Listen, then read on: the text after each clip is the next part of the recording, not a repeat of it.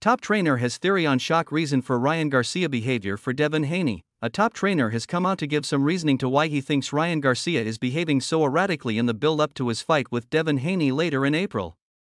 This fight is a second big step up for Garcia, who competed on pay-per-view for the first time last April when he took on Gervonta Tank Davis but was stopped with a body shot in the mid-rounds. Since then he fought once back late last year when he beat Oscar Duarte Jurado with an 8-round knockout.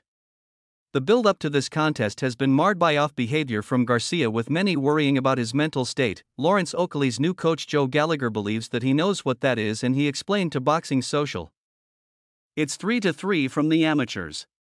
Garcia being Garcia can be like this because he has confidence. It's not like he's not fought him before.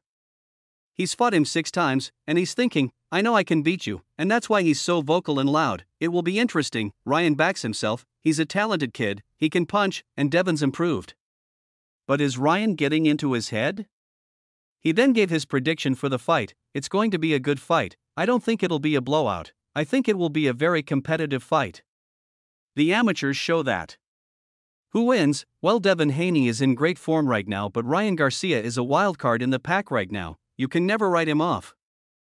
The fight will be shown live on DAZN pay-per-view around the world.